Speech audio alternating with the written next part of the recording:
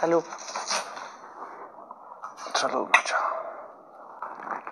Gracias por el té. ¿Te vas a hacer un hígado hasta ahora, Pablo? ¿Qué pasa? ¿Cuál quieres oír primero? Platicar afuera, deja voy por mi chamarra. No te puedes enterar de Tengo todo, dos noticias, Montero. una buena y una mala. ¿Cuál quieres oír primero? Yo La te doy mala. los chiles. ¿Estás seguro que quieres primero oír la mala? Sí. Ok. Sí hubo ahí pues, algo raro donde no hubo. Sí, donde no debió de haber habido, pues. Bueno, pero no es que yo me mal viaje, sino que, o sea, sí, yo me lo tomé como broma y todo, pero de repente ya va varias cosas que, o sea, que la gente o nos ponemos agresivos, ¿entiendes? Nos ponemos así, y eso es lo que me da miedo. Que yo a ella la quiero mucho y la respeto, pero, o sea, tiene que estar tranquila y relajarse y no pensar tonterías, porque entre lo del brazo, los dolores que tiene, la relación contigo, el encierro, la competencia que todos queremos llegar a la final o queremos estar en el juego, que si te nomino, que si no te nomino, que si, ¿me entiendes?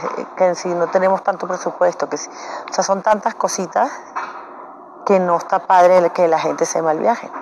Y que así como uno, o sea, yo siento que así como uno pues le baja 2 rayitas a veces al ímpetu, a las... O sea, yo hoy, por ejemplo, he estado todo el día pues, con mi cabeza en mi casa, pues sí extraño mucho a mi hija, me preocupa también lo que se está viendo afuera, que tanto me vaya a favorecer o me vaya a perjudicar, que yo no siento que yo haya hecho nada malo, porque yo he sido bastante transparente y normal desde que entré aquí. Sí creo que todos vamos a tener que poner de nuestra parte, porque o sea, uno entiende que si esté mal y que le duele y que tal, y no sé qué, y que las pastillas y que esto y lo otro, pero al final del camino tampoco tenemos la culpa, ¿me entiendes? O sea, eso es un proceso que ella está viviendo, que todos la hemos estado apoyando, y todos estamos con ella. Pero ¿hasta cuándo puede durar eso? No lo digo por mí, lo digo en general, porque no lo digo nada más por mí. O sea, lo digo en general porque pues yo platico con todo el mundo aquí adentro, ¿me entiendes? Y que uno no puede hablar o decir o hacer, ¿me entiendes? O sea, y ella está muy, se siente como contigo, ¿entiendes? O sea, la relación contigo la tiene preocupada, la tiene preocupada de qué va a pasar afuera, de si alguna persona que ella dejó afuera se va a molestar o cosas por el estilo. Y tampoco está padre que uno no se pueda acercar a ti o que uno no pueda platicar contigo porque ella se va a mal viajar. Y no te lo digo solo por mí, lo digo porque anoche que hablamos, por eso te dije no digas nada. O sea, ella de repente está pues insegura de que tú estés jugando, o de repente le han dado celos de Mane o cosas así que yo le dije nada que ver. O sea, Mane está en otro vuelo, pero eso es lo que no quiero que pase aquí adentro, porque no quisiera pues que se lastimara la amistad o ella pensara cosas que no son. ¿Pero contigo o conmigo? O sea, que se lastimara la amistad contigo o conmigo. O conmigo, o sea, ella y yo, pues, ¿me explico? No sé. Mira, yo creo que ya de ahora en adelante las cosas tienen que ser muy claras y se tienen que hablar al momento. Por eso te dije, tienes que hablar con ella luego. Si sientes que está rara, ya no es preguntarle a otros, ya somos muy pocos. No, yo no le estoy preguntando a otros, yo le pregunto a ella, me dice que nada, pero de repente la siento que me dice que nada, pero por otro lado de repente la siento como agresiva conmigo o molesta. Ahorita lo que pasó fue una estupidez, sí. Pero yo mañana le digo, ay flaca, disculpa, lo que pasa es que como que reaccionaste así y me mal viajé. Pero así anda, conmigo también anda así, por cualquier tontería, pero pues yo quiero pensar que es por los medicamentos o pues, no sé, pues por todo el estrés que tiene, pero ya le da su espacio y que ella lidie con eso lo mejor que pueda. Pues sí, pero de repente se molesta y entonces la veo que como que se pone con Gaby o se pone de su lado o no sé, como que... No, eso sí no. Que la verdad, honestamente, me vale más. Porque yo también estoy aquí echándole ganas y con mis propios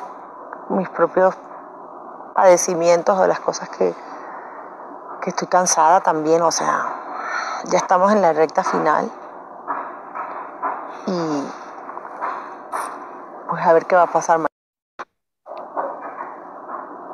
Pues si no pasa mañana, pasará el próximo lunes, o sea, no pasa nada. La verdad es que estamos muy bien. Sí.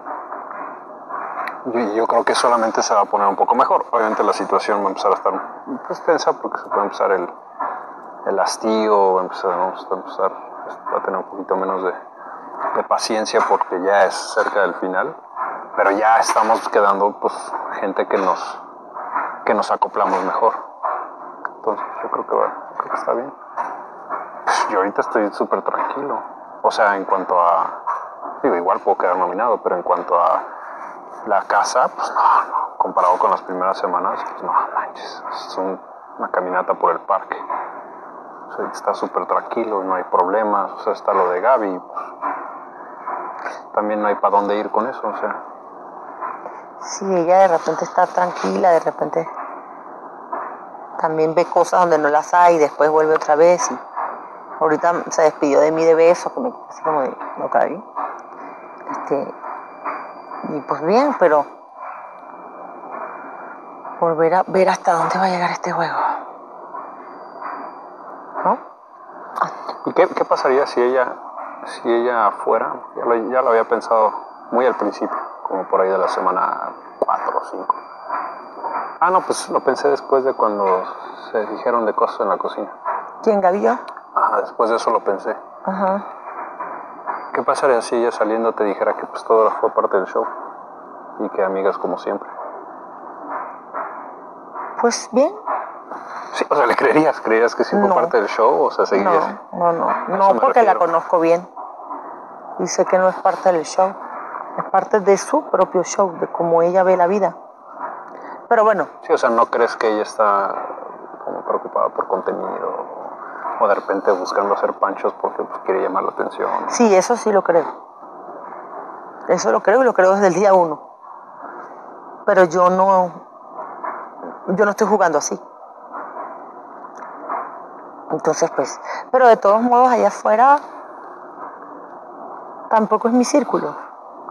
¿Me entiendes? No es que sea una amistad a la que yo voy a cuatas, ¿no? extrañar profundamente, ¿no? Seguiremos siendo compañeras de trabajo y nos encontraremos en proyectos y ya. Si es que toca, porque yo de verdad tengo una vida diferente y ella tiene otro estilo también. Yo estoy en otro mercado buscando otras cosas y ella está en otro tema. Y a mí eso pues, no me afecta. De repente me preocupa un poquito el tema de mi manager, pero Daniel es un profesional. Creo que es un chavo bastante maduro y centrado. No, y si está viendo el show, pues sabe que puede por ahí pues convencerla de cualquier cosa. O sea, es bastante manipulable. Entonces, con que le hables bonito y con que le digas, ya, cálmate, ya, la tienes ahí. Y digo, porque no tiene por qué afectar el trabajo. Exacto que no. Laboral, esa parte. Y aparte de eso, pues este show se suponía que era para eso. Es un show que se presta para muchas de las cosas que han pasado aquí, que creo que lo que ha pasado aquí es parte de este tipo de shows.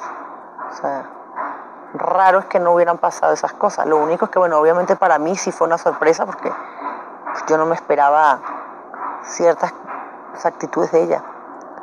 Pero de ahí en fuera, o sea, ¿tú no te imaginabas que en algún punto del show iba a haber roces con ella?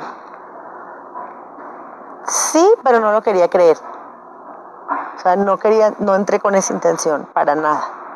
Sí sabía que cuando pasó lo de Billboard, que nos pusieron en la alfombra roja, que nos abrazáramos y tal, ahí fue donde yo dije, ok, esto es lo que quieren. Y es posible que como que es lo que quieren, nos dejen hasta el final. O sea, las cosas se alarguen hasta tenernos a nosotras dos. Porque yo pienso que ellos saben muy bien que si ella sale, aquí adentro pues ya no hay, para mí no, a menos que me de repente tenga roces con Cristina, porque pues ella tiene un carácter fuerte y yo también. ¿Me entiendes? Y como lo he dicho desde el principio, yo aquí, chévere, bien, me llevo bien con todo, pero no me las voy a dejar montar. O sea, porque yo también me he esforzado mucho a estar aquí. Tú no lo veas así, o sea, porque si alguien te ha demostrado desde el principio que es cuando menos tenían que mostrarse cosas, que te apoyaba y que es una amistad real, yo creo que es ella. Nomás ahorita pues, tienes que ser empática y ella tiene que ser empática contigo en cuanto a... Eso es lo que yo digo, que yo me siento a veces que es a mí a la que le exigen, pero los demás tampoco ven las cosas que hacen de mí o conmigo. Yo, por ejemplo, no he tenido ni un sí ni un no con Gaby, o sea, bien, pero tú ves que de repente me tira y yo no le contesto. Y así va a pasar con ella y con quien sea. Porque pues yo ya estoy tranquila y no lo veo necesario, aparte por cosas tan estúpidas, tan tontas. Esas cosas que no tienen como ni pie ni cabeza. Yo también he tratado de ser de la misma manera.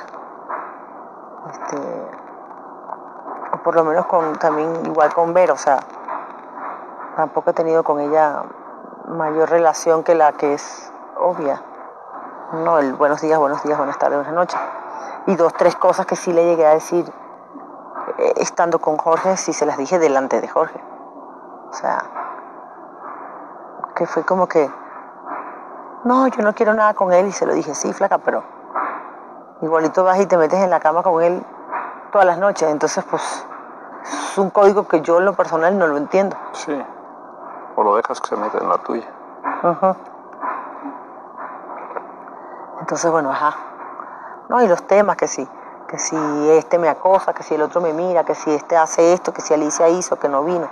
O sea, mi miedo no es tanto aquí adentro, sino yo cansarme, ¿me entiendes? O sea, estar como que las semanas que me queden aquí con esa sensación de que no puedo hablar, no puedo decir nada, no me puedo acercar a nadie, no puedo hacer determinadas cosas porque todo les molesta.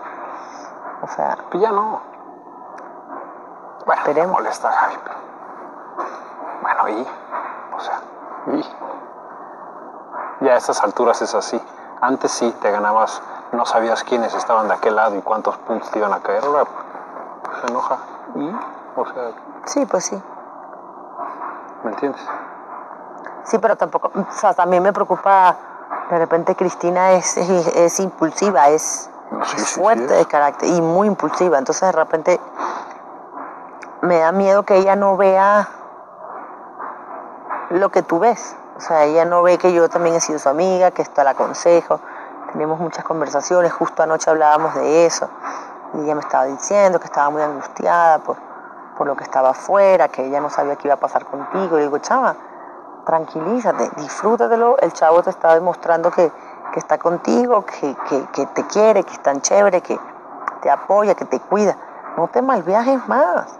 Y te lo dije, tú de verdad, estando aquí adentro, ¿te quieres alejar de Cristian? Honestamente, no. Entonces, chama, no hagas cosas que lo alejen, no hagas cosas que te hagan estar distante, porque la única que le va a pasar mal vas a ser tú. Porque Cristian tiene un carácter fuerte y, o sea, así como eres de entregado de repente, pienso yo que también si te pasas el switch, te pasas el switch. Sí, pues es que también tú ya sabes, o sea, en qué parte de mi vida estoy, qué estoy buscando. Y, o sea, sí, obviamente busco algo serio y ya pelear por tonterías me parece más como un autosabotaje que decir, ay, sí, ¿me entiendes? O sea, lejos de ilusionarme o así, digo, no, o sea, si aquí estamos peleando por 2, 3 estupideces que no entiendo, entonces digo, esa misma palabra la utilicé yo anoche con ella. Y chama, no te sabotees. No te sabotees. No, y ella sabe un poco que hace eso. Ella alguna vez creo que sí me lo mencionó y pues así lo siento. De hecho, me ha dicho 2 o 3 cosas que para mí pues, sí son como focos rojos, porque me dijo, no, si estuviéramos afuera, yo ya me hubiera, o sea, ya me hubiera ido corriendo, básicamente.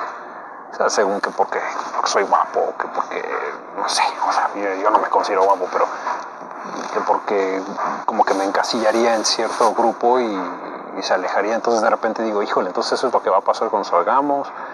O O sea, no sé. Sí me bajoné, ahorita estamos distanciados, obviamente ya sabes, pero fue una tontería y le dije, estás sobre reaccionando, o sea, estás sacando esto de proporción por mucho. Le digo, ¿estás segura? Sí. Me corrió del cuarto y le digo, ¿neta? Sí, órale, va. Pero lo sé porque me he dado cuenta, no porque ella tampoco anoche me manejó 2, 3 cosas y yo lo que hice fue aconsejarle, decirle, este no es el momento, ni a estas alturas, ni para terminar, ni para ponerte en ese plan.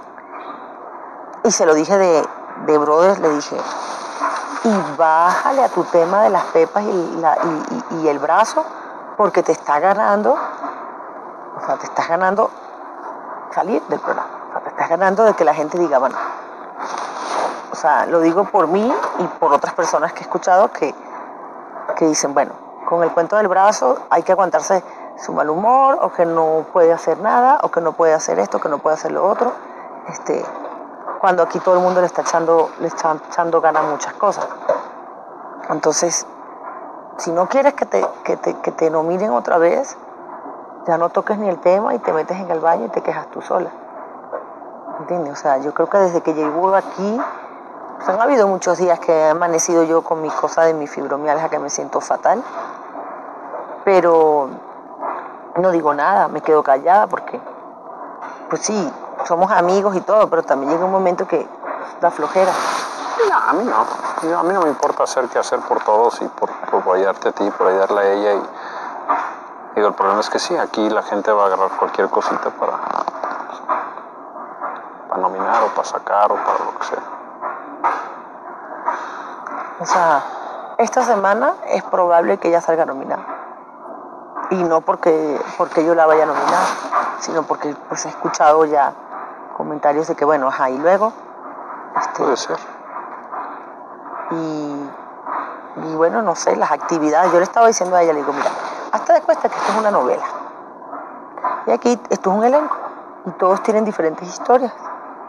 O sea, y de repente en un proyecto pues, te enganchas con una química con alguien y luego se termina el llamado y cada quien para su casa. Y cuando termina el proyecto, a veces se dan relaciones como otras veces no. Pero mientras estás en el proyecto tratas de llevar la fiesta en paz.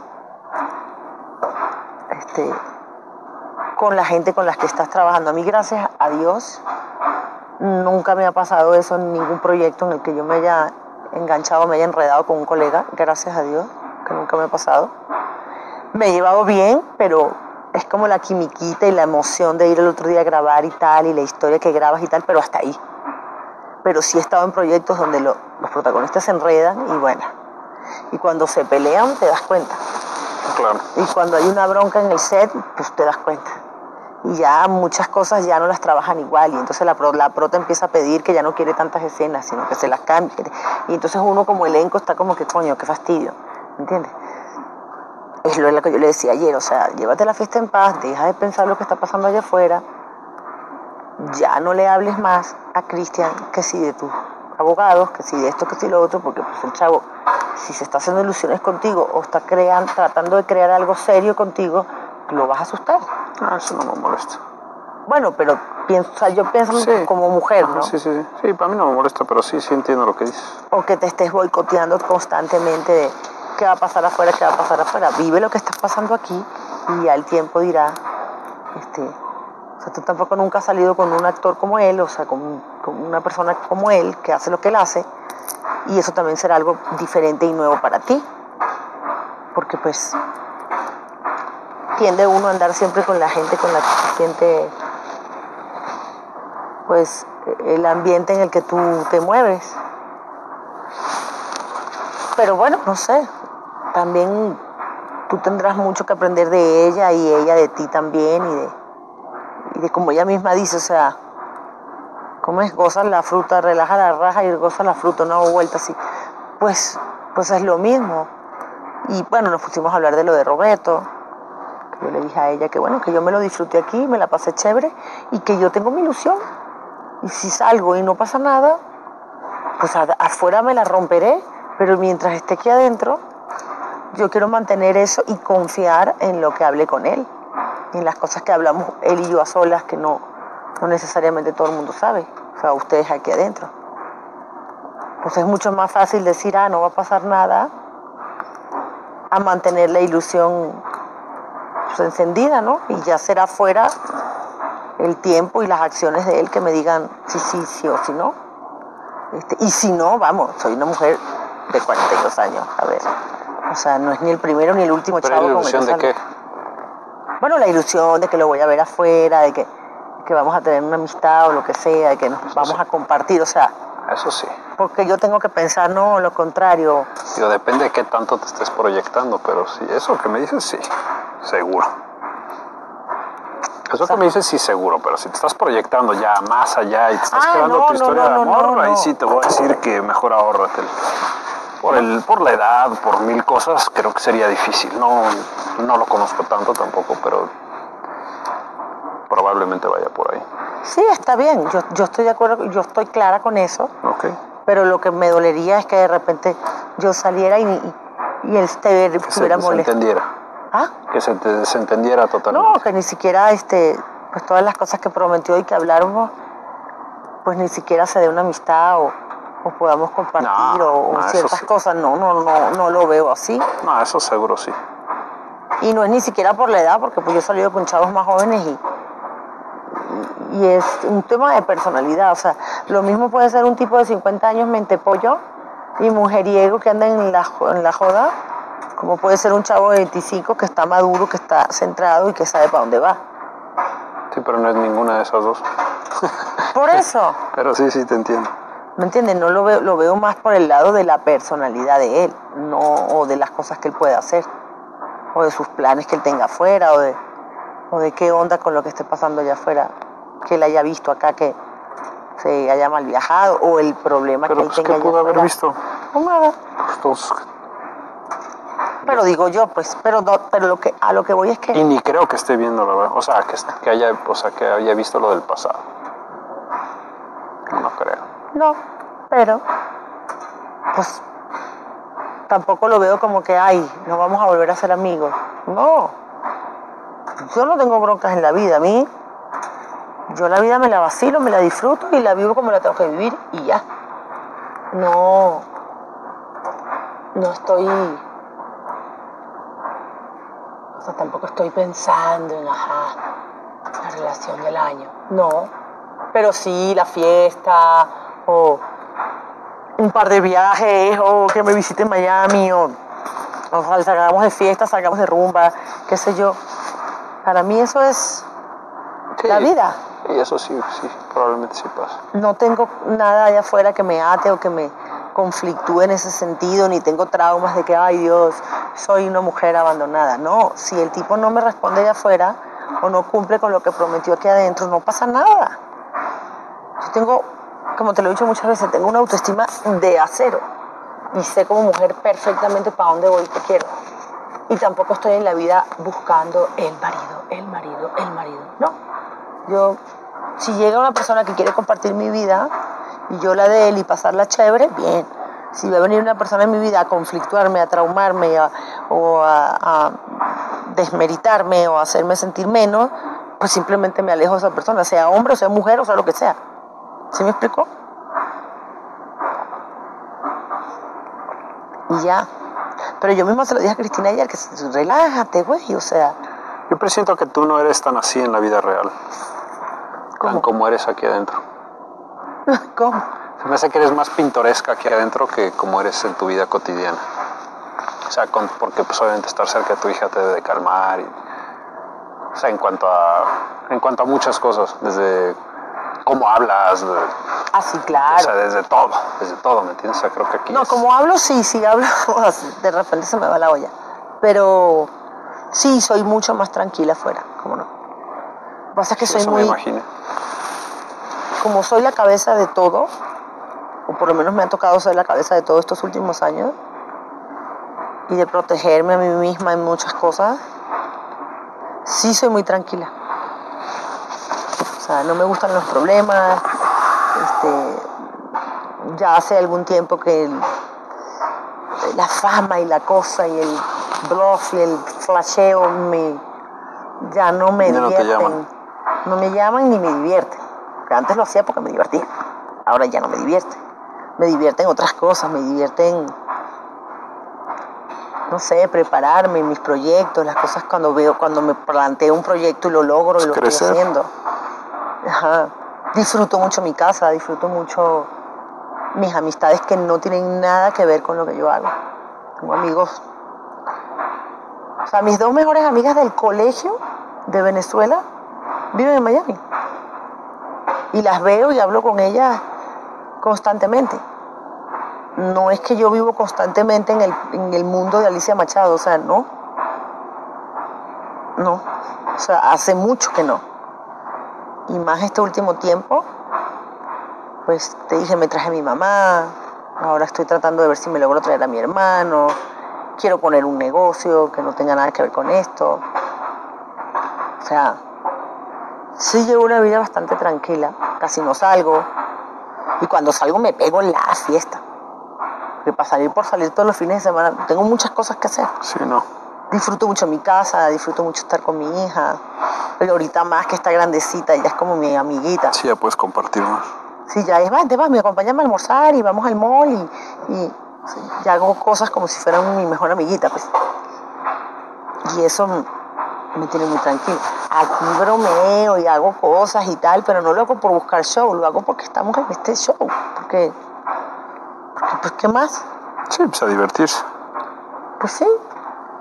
¿Qué más te queda aquí? Yo tampoco vine aquí con la intención ni de ligar,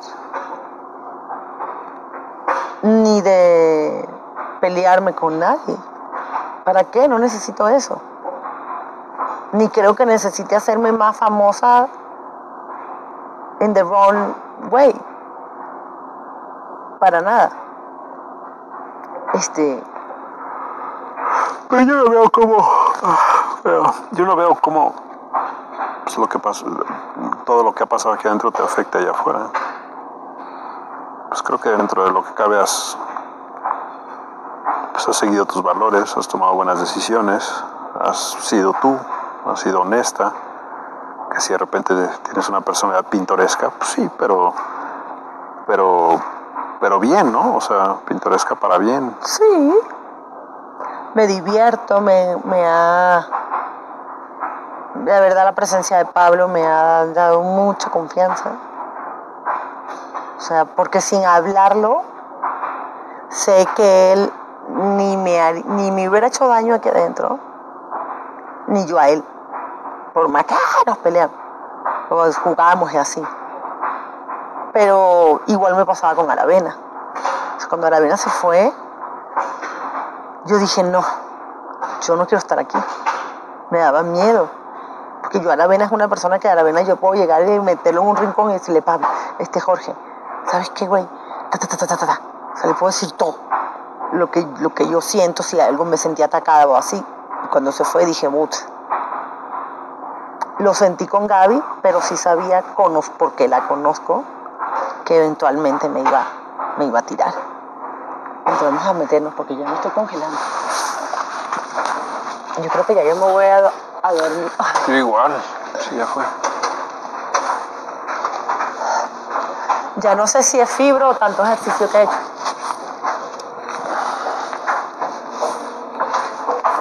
Y me siento fea, me siento desarreglada, me siento como que me hacen falta mis uñas, mi pelo, mi tinte, mi facial. Todos nos sentimos así, pero no. Ay, arreglarme la ropa. ¿Es un taquito? Che, Pablo, o sea, no es cierto. ¿Qué estás comiendo, hígado?